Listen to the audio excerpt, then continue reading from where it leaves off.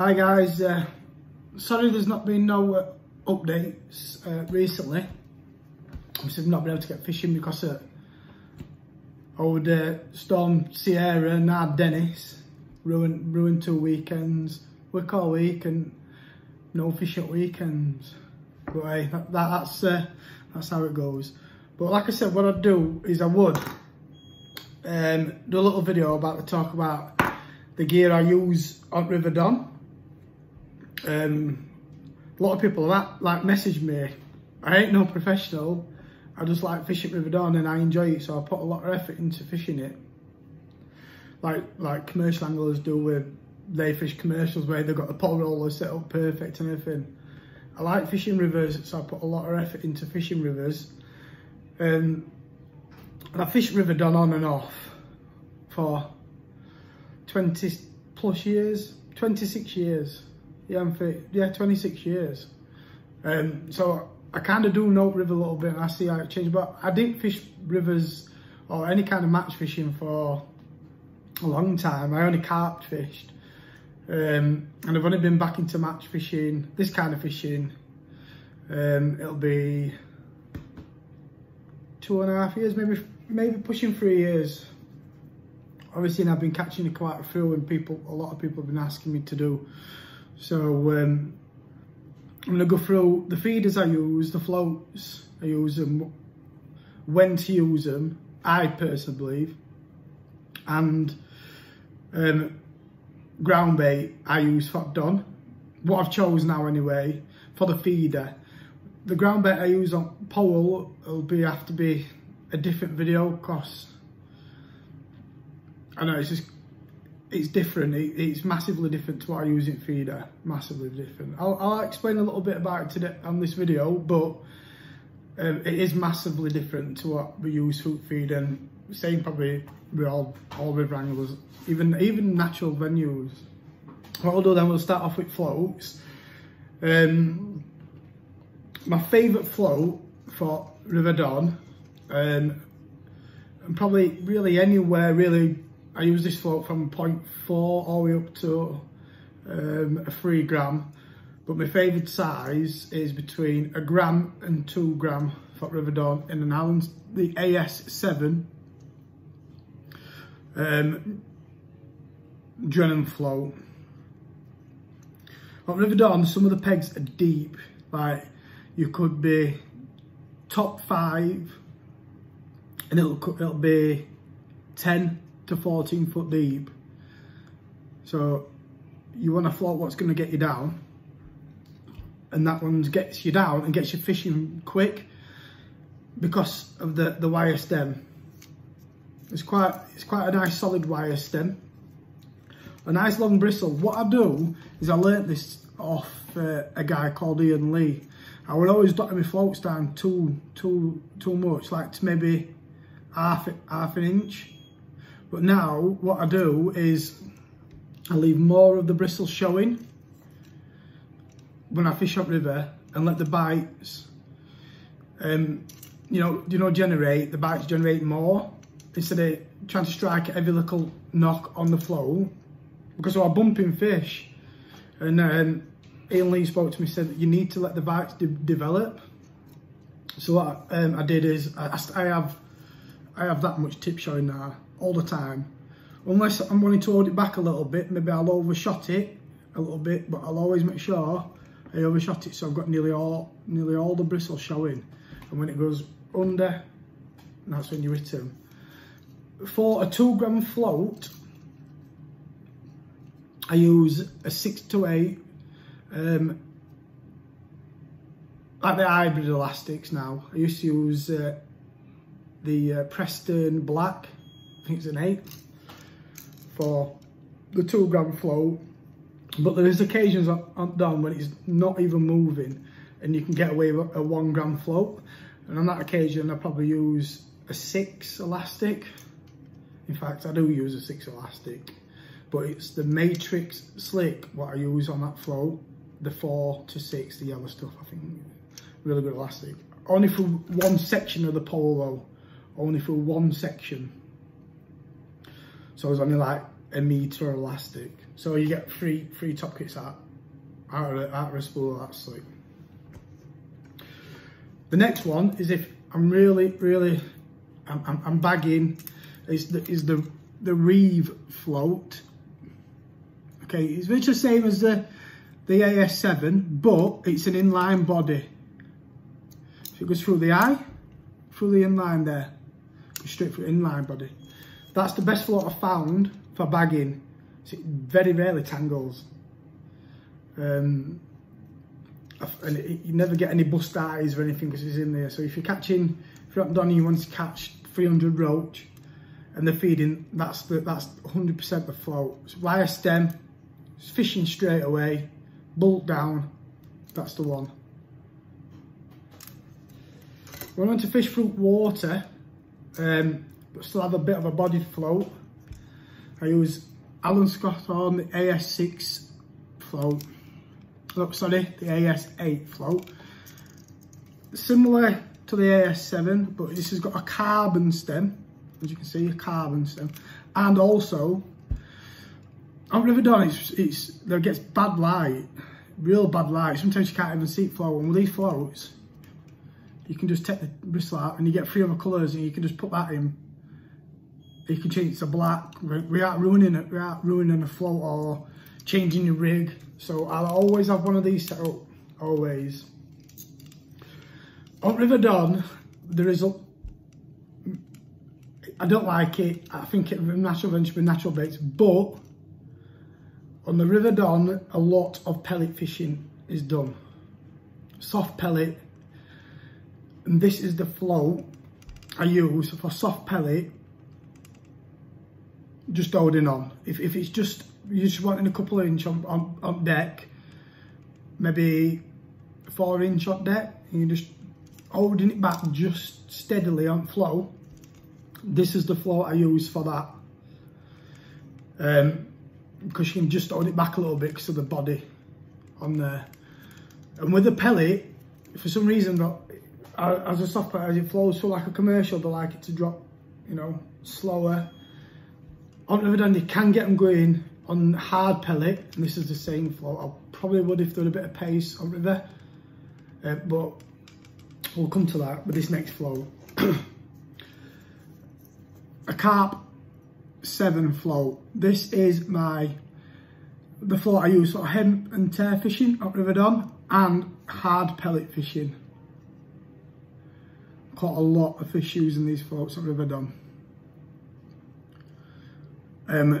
I watched a video, Catch More Media, and I seen Dean Barlow using these floats for his hemp and tear fishing. There must be a reason why I use them, so I tried it and they're perfect. Anything from half a gram or up to a gram I have them floats in. I don't really use them any bigger, because if you need to use a bigger float than a gram, then you need to go into this float. So that's floats covered for River Don. What I'll go on to now is feeders. I was the worst feeder angler. I hated it, but this past year I've proper took to it. I've been like, I'm going to concentrate on feeder fishing. Every time I go fishing, I will concentrate on feeder fishing up River Don. And I felt like I got quite good at it. But then I was like missing bites. So I messaged Jamie Harrison from Catch Fishing Channel, and I asked him a few questions, and he answered them. It kind of put me right. And also, I've changed to braid on every single line I use at River Don. It shows up the bites tremendously, and it being so thin, you can get away with using a lighter tip. My personal experience is I can use a lighter tip and see more bites than what people using mono. I know it sounds weird, but it works. I've had last summer just gone, I've had 6 bags over 100 pounds of bream at River Don using braid, and other people have been sat a peg further up or a peg below and struggled. The bites are just so delicate, like this. Unless you're fishing air-rigged pellet, and then they up themselves. I'd recommend anybody fish with braid on River Don, or any river. I just prefer it. I'd give it a try. And these are the feeders I use on the River Don.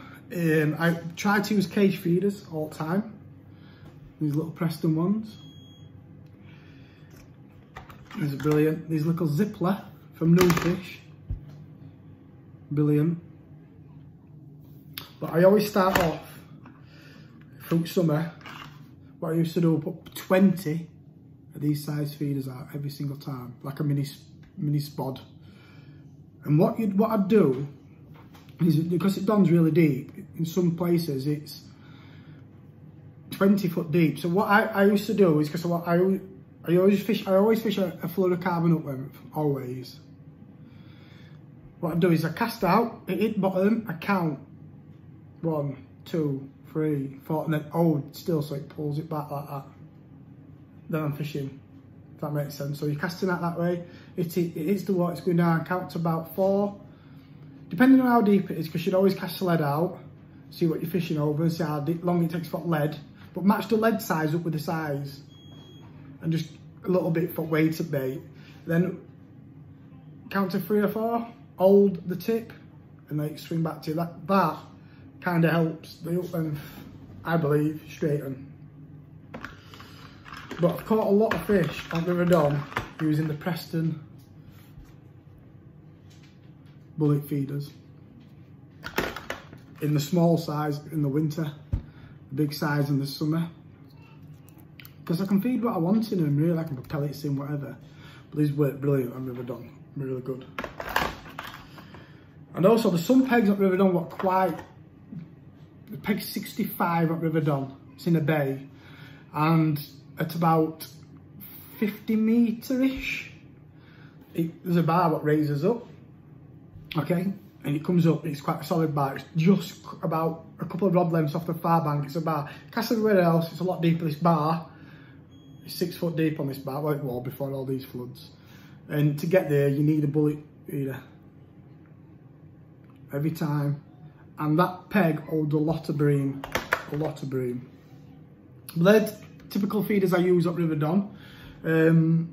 Because I use helicopter feeders on every rod.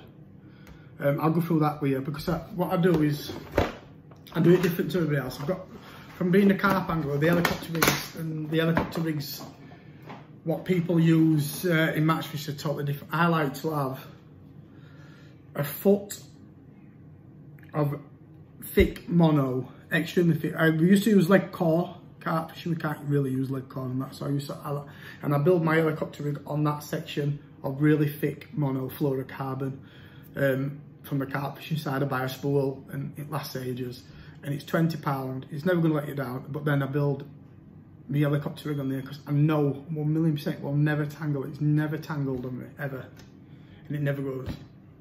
So I'll talk a bit ground bait. I like bait. I'm passionate about bait. I've made bait in carp fishing world, and when I got into fishing, match fishing, I walked in to buy ground bait. I'm like, what is all this? Surely you don't need all this. But I think they do. I think they do. But I've settled with what I want to use now all the time. What I'll just buy all the time, because it's just easier, because it says what it says on bag, it is what it is. I've looked at others like Census, and they say, and then there's something else, and then Van den Eyde. I do like Van den Eyde Turbo for River Don. Van den Eyde Turbo. Awesome for River Don at Powell, but we'll do that in another video. So I'm going to talk about ground bait for feeder, what I use. I used to use the Ringers, European and the F1 Black, mixed 50-50, caught a lot of fish using that, but I've moved over to using